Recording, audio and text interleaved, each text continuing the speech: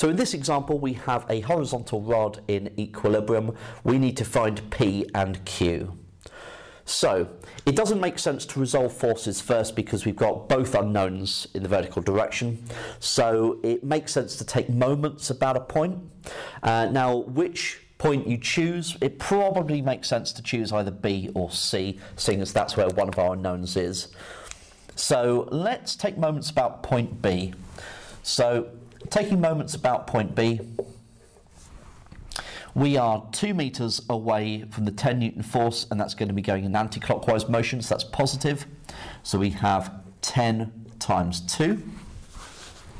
We're going to be 1 meter away from the P Newton force, and that's going in a anti-clockwise motion as well, so that's positive, so plus 1 lot of P.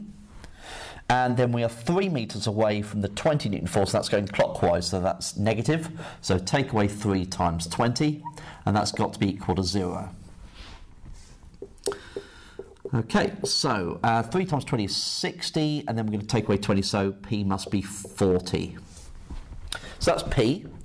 Now that we have P, it makes sense to resolve vertically.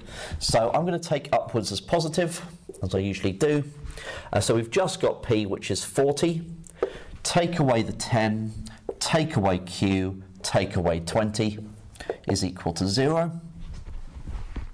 So 40 take away 10, take away 20 is going to be 10. So that means that Q has to be 10.